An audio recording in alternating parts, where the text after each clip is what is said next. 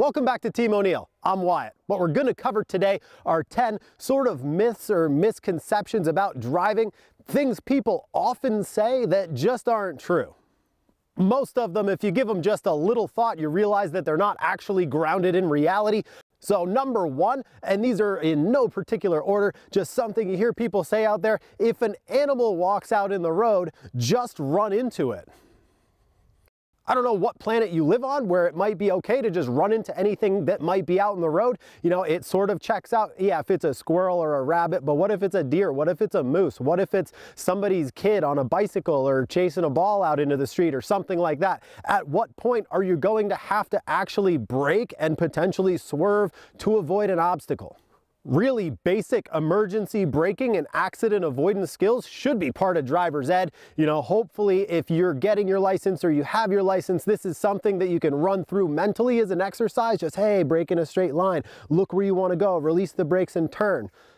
Being able to brake fairly competently and avoid an obstacle in the road is a really basic skill. So hopefully we can start to get away from the idea of if there's something in the road, just run into it. Number two, and this is one that comes up in the comment section of our videos a lot, you know, drivers who come through the rally school and that kind of thing: ABS helps your car stop faster. That's a complete myth. ABS was never designed to help cars stop faster. That's not what it was ever for, even from the beginning. ABS is an anti-skid system to help you stop more safely without getting into a skid. But that has nothing to do with how quickly your car actually stops, how well you decelerate.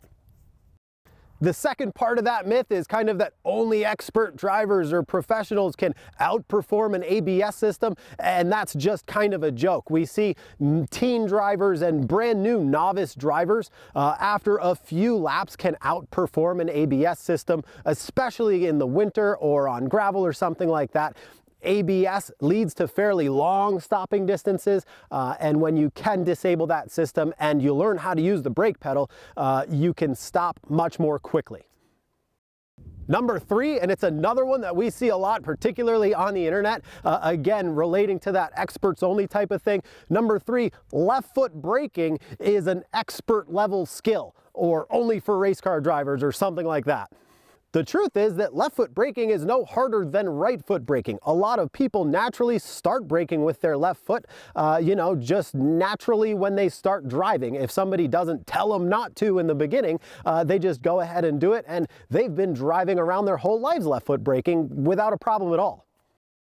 It's simply a matter of muscle memory and what you're used to. If you've been driving for years with only using your right foot, sure, it's going to take a little bit of practice to get your ankle working and get some sensitivity and feel with your left foot, but that's really something that you could do fairly quickly. You know, in an afternoon, a few hours, 10 minutes of driving, your left foot can get much better at left foot braking. Number four, again, in no particular order, just one that we hear an awful lot: don't spin the tires when you get stuck. No idea who's sort of propagating this one, but if you do get stuck to the point where the vehicle is, you know, in the mud and the tires are spinning, the idea that you shouldn't spin them to try to continue going forward is kind of just a joke. Here you are watching this video on YouTube. Go ahead and watch some off-roading or anything with people getting stuck, and you'll see that most of them spin the tires and dig down to better grip and drive right out of it, whether that's forwards or backwards or up a hill or whatever it might be. We see it a huge amount of the time in the winter. You know, you put one tire in the ditch or something, and you need to spin those tires to get down to better grip, to chew away at that loose surface and dig and bite and get that car to drive forward or backwards to get out of that situation.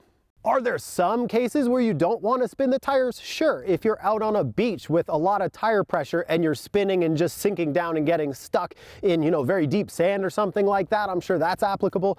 But many scenarios, you need to spin the tires to get yourself unstuck. Number five, and again, in just the order that they came to mind, you should be engine braking coming into corners. This is something that must have come out of, you know, Hollywood or whatever, with showing people shifting and getting into low gears, you know, way before they get to a corner. But what you'll find is engine braking isn't very effective braking at all. Racing drivers aren't using much engine braking to slow the vehicle down. The brake pedal in your car is, you know, 10, 20 times more effective to slow the car down coming into a corner than, any engine braking, even with a high compression engine or whatever you might have. Sure, engine braking is great to go down a long hill if the road is slippery. There's places on the street for sure to use engine braking, but approaching corners at high speed isn't really one of them. Number 6, something that's super popular with kind of modern car culture, especially here in America, manual transmissions are better than automatics.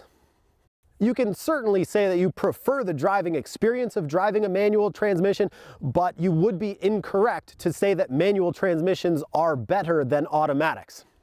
There are some really terrible automatics where that would of course be true, but if you have the ability to manually shift, in a sequential fashion, an automatic transmission and it holds up and it's pretty strong, that transmission is going to be better in basically every measurable metric than its manual counterpart would be.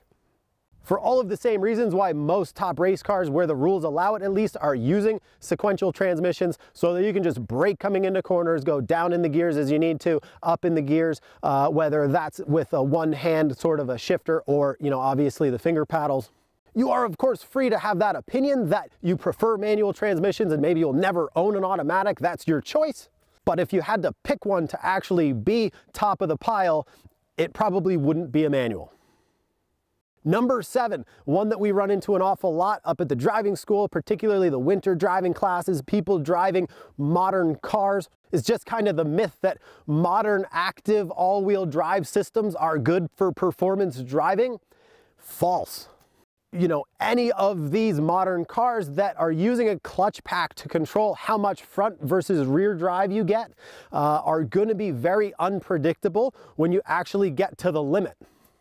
Can you do a track day with one? Sure. Can you drive them on the street a little bit quickly? Absolutely. But if you try to rally one or you take one out in the snow and try and slide around corners and have some fun or drift the thing or whatever it might be, all of those cars are going to behave very differently.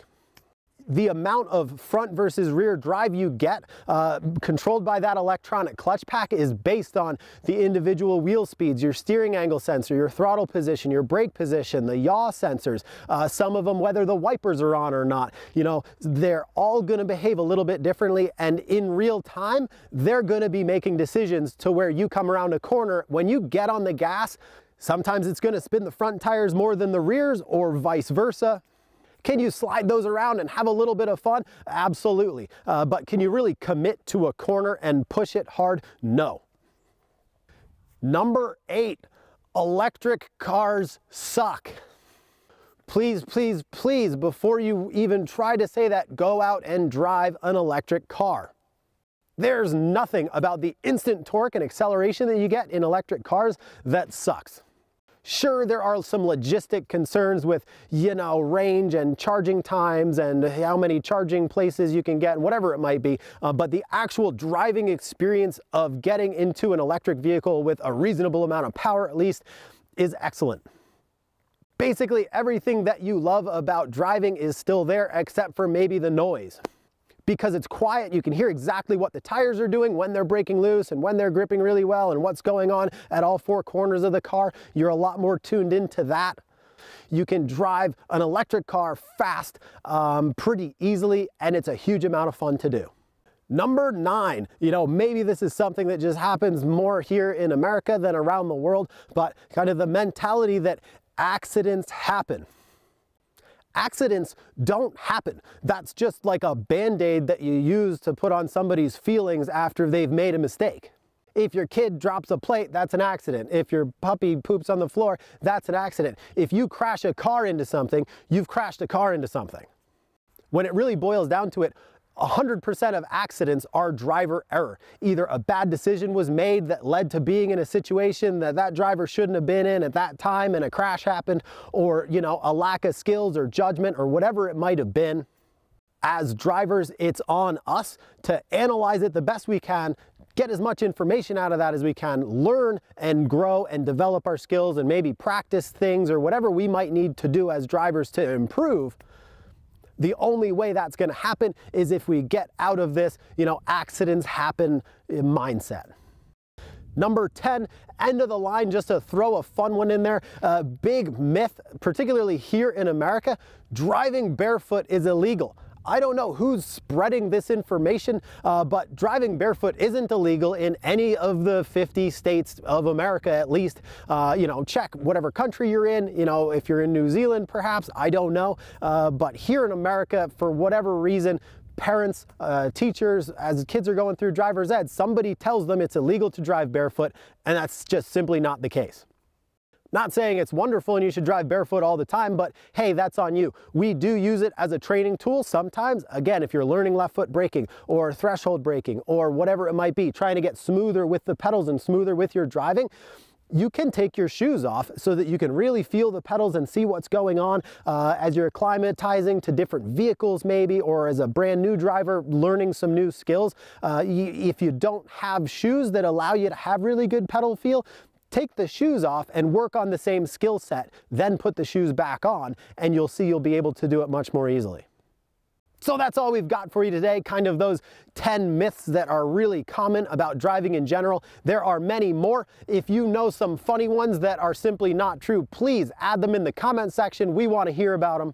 If you're into driving related videos, or you'd like to help kind of try and increase the standard of driving in general around the world, please take a look at our channel, consider subscribing, chime in the comments.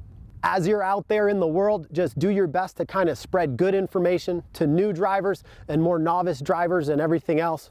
If you'd like to take a course with some expert instruction, check out teamoneil.com. We run skid control and drifting and rally style courses all year long up here in the White Mountains of New Hampshire. Be safe, have fun, and we'll catch you next time.